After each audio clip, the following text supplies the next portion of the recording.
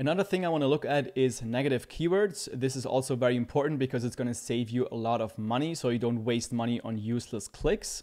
So when we go to keywords here on the right side and then click on negative keywords, here we can add keywords that when people type those in, we don't want our ad to show up for those specific keywords. So here we can click on negative keywords, and then we can type in stuff like free, for example. So when somebody types in website creation free, then I don't want my ad to show up for that, because those people are definitely not going to convert into a customer.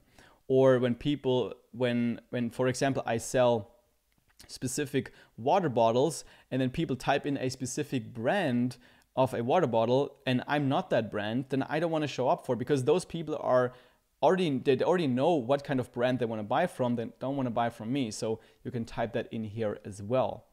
And then you can click on save right here. Again, you have to first choose a campaign or an ad group. So I'm going to select the campaign that we have set up before right here. Click on save.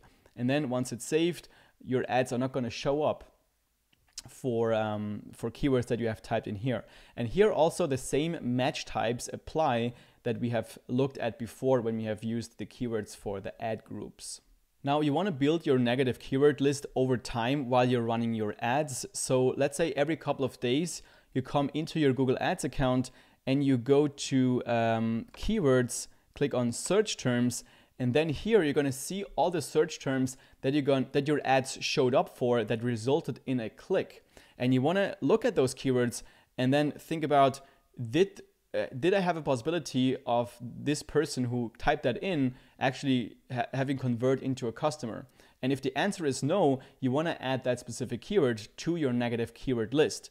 And over time, you're going to find that you're going to spend less money on useless clicks, and your profitability will increase that way. So this is an optimizing strategy as well.